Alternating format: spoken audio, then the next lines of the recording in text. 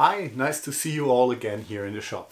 In the last video I covered the conversion from a battery powered device to USB, but sometimes we need off-grid power, and in this video we will build our own power bank. Very cheap, very easy, and the most of the stuff we already have in the shop. So let's go! Alright, what is the basic idea? What I want to build is a high capacity USB power bank with the stuff we already have, and what we have are the batteries for our cordless drills. This, for example, is an 18 volt Ryobi. Everything above 12 volt I don't want to cover in this video. I will do a later video how to get every kind of voltage out of this thing. But I want to focus on this 12 volt batteries. This is a Hitachi 12 volt, for example, and this is our Parkside. They are very cheap, and if you go to such kind of battery, they have 2 amp hours 12 volts, so if we break that down to 5 volt USB, you have plenty of power, and a normal fairy light maybe runs some weeks on one of these things, and yeah, you have already the loading infrastructure. So what I want to do is taking this, go to USB and bring that in one housing. Why we focus on 12 volts? 12 volts is exactly what you have in your car, and there are these little plugs for your power connector in the car so that you can hook up your phone, for example, and they cost $1 to $2. So we want to build a kind of connection from this to this little adapter, and then we have our USB power bank. That's how easy it is. Yeah, and I show you how to modify this little housings to achieve that. Let's go.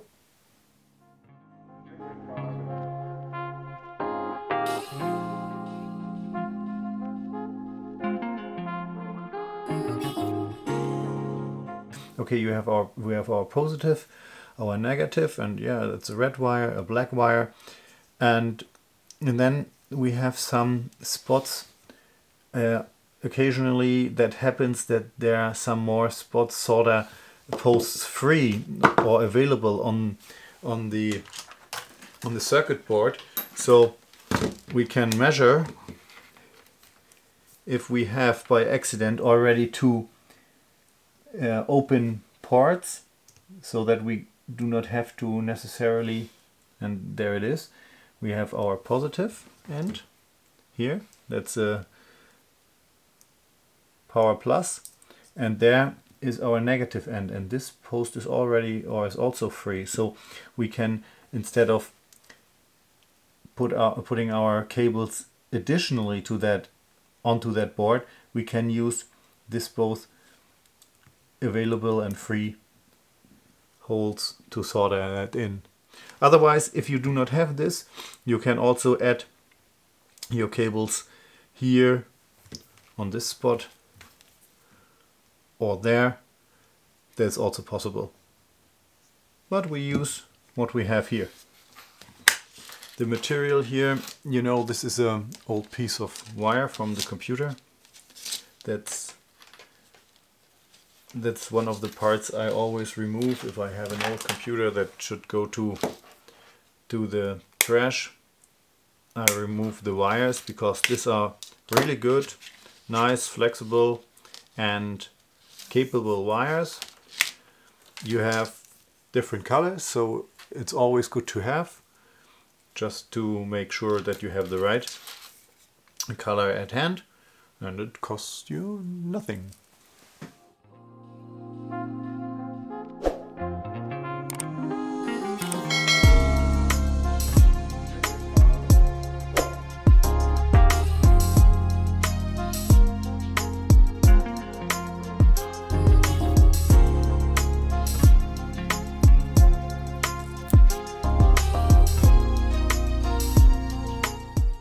And we do not want to use this part.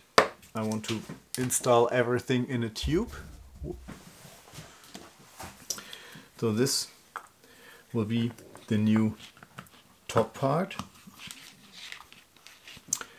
of the battery, because then if this is the top part, we can easily still use the same loading infrastructure, as this fits into the normal charger. And on the other hand, we have something that fits into a tube, so that we can more or less make it waterproof, like this. You know, this is the tube, and you can extend these tubes or close it. Yeah, this is the idea behind that new cover. I copy the holes in here and we're good to go.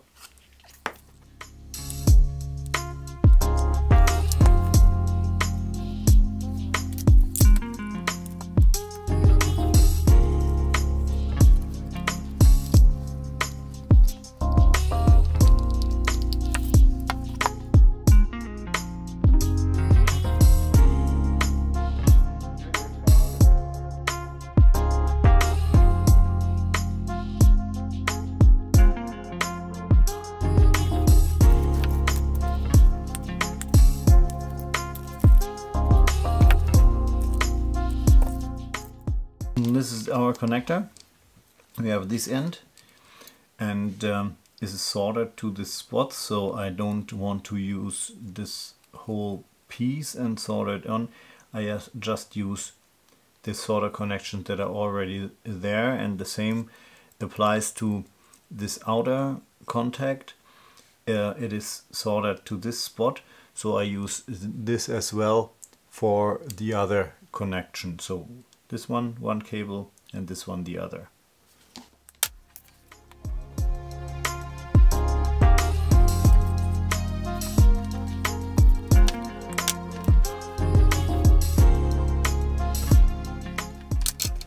To fit the whole thing better in and still maintain the housing, we can just cut it a little bit to size.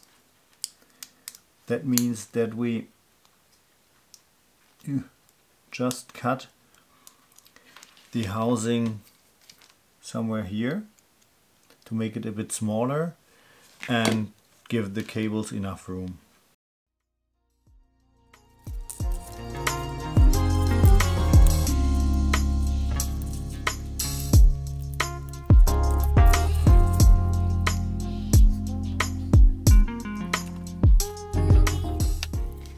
I checked the function, it works pretty good, but as this converter will always consume some energy, I decided to build a switch in that cover, and this will be this one.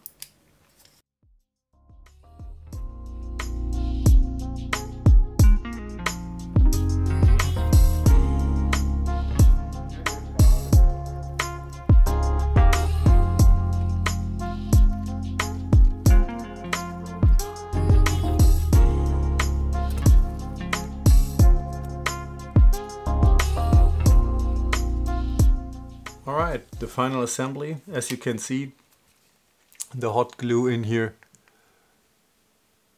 cooled down, so everything is ready and set.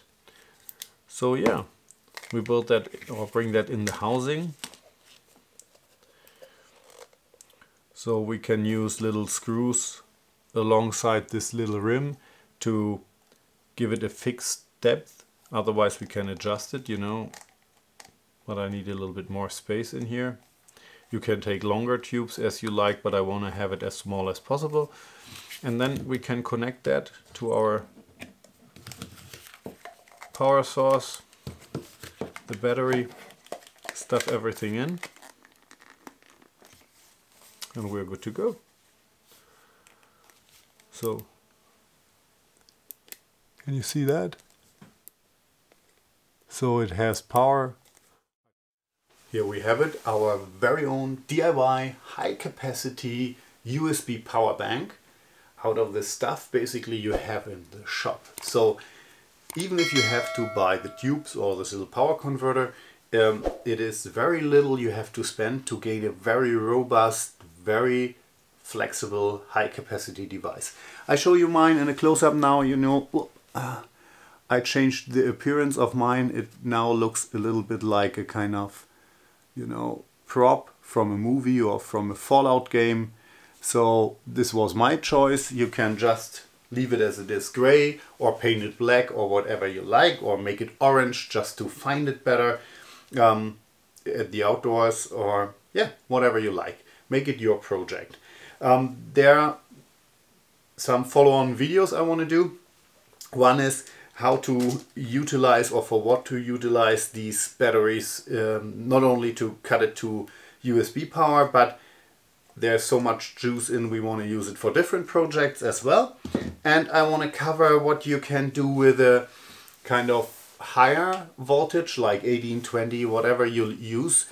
I will do this conversion with an 18 volt Ryobi battery to any voltage lower than 18 volts. So basically what we're building is a off-grid benchtop power supply. Sounds complicated, it is not, and you will be surprised how few you have to spend to have a very nice tool.